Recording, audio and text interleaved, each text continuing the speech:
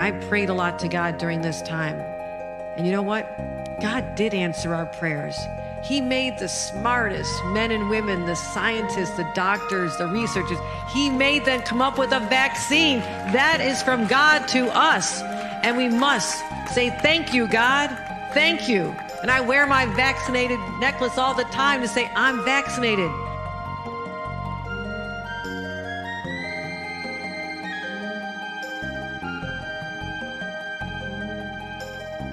All of you. Yes, I know you're vaccinated. You're the smart ones, but you know there's people out there who aren't listening to God and what God wants. You know this. You know who they are. I need you to be my apostles. I need you to go out and talk about it and say, we owe this to each other. We love each other. Jesus taught us to love one another. And how do you show that love?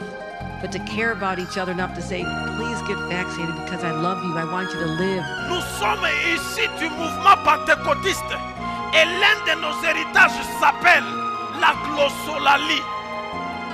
Pendant que nous allons rester en vie, nous allons continuer à parler en langue. Glossolalie veut dire parler en langue.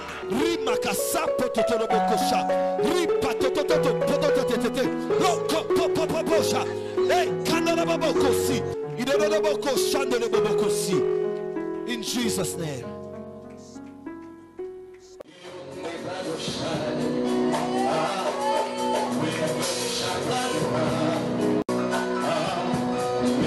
Prosperity.